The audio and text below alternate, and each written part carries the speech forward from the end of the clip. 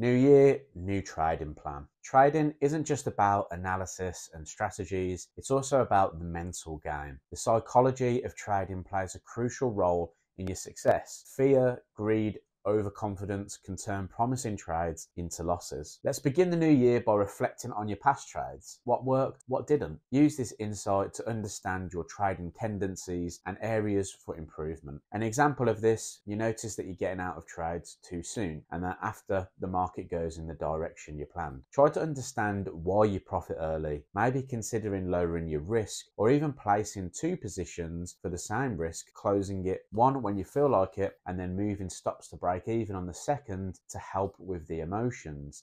Anything on top of that then is just a bonus. Set realistic and measurable goals for your trading, whether it's improving risk management, studying a new strategy, or achieving a certain profit margin. Clear goals keep you focused and motivated. With your goal set, it's time to develop a new or existing trading plan. Tailor your strategies to the market conditions.